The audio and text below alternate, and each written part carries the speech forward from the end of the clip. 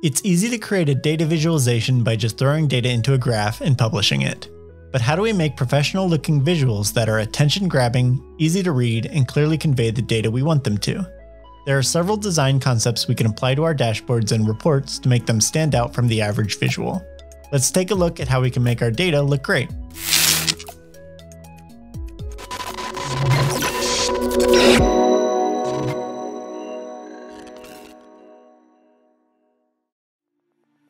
One of the basic design concepts to consider is balance. Often we cram as many visuals into whatever screen space we have, which results in unreadable chaos. One use of balance can be alignment, to simplify where the reader has to look. Repetition, which can help the eyes glance across the data easily. Contrast to highlight or clearly display differences. Hierarchy to show importance. Symmetry, which is similar to alignment in reducing the feeling of chaos or clutter. And intentional imbalance, to show tension or contrast from one set of data to another. Along with balance, most visuals need much more white space to reduce the clutter and chaos. If several visuals are conveying the same information for the same KPI, reduce it to just the one that most clearly represents that KPI. Try to limit each screen to focus on a specific topic, and use interactions to drill into deeper or adjacent data.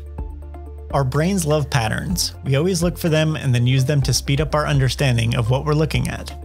Use this to your advantage. Try and use the same color patterns to represent the same data across all your visuals. The most common is green for good, red for bad.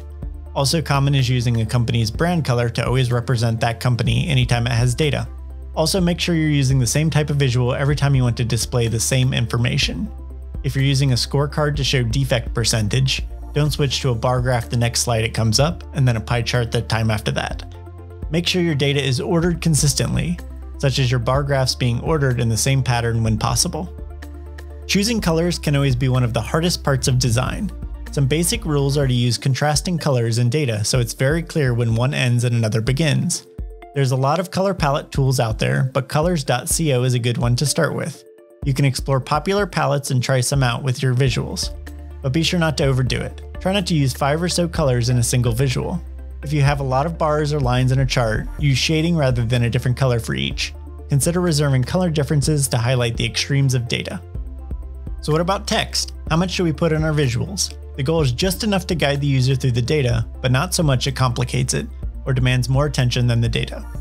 When it comes to fonts, don't use too many. Try to stick to 2 at the most, and make sure they are easy to read. Be sure to always label your axes, including units if there are any. Beyond that, add clear and concise text where a user might need more information.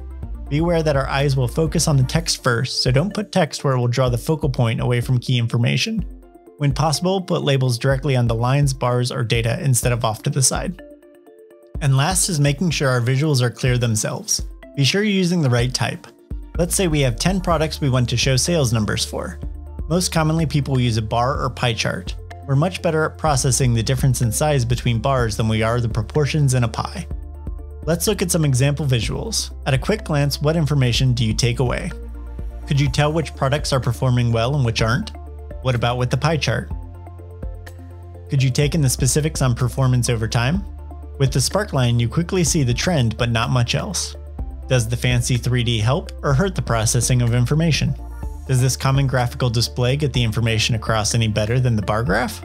It doesn't hurt to use this quick test with a visual to make sure the right information is getting across. With these easy to implement design concepts, our visualizations can be more appealing and more accurately convey the data to the users. Thanks for watching. If you enjoyed this video or learned something, a thumbs up would be really appreciated. Stick around for more data content by subscribing to the channel or clicking a video on screen. See you in the next one.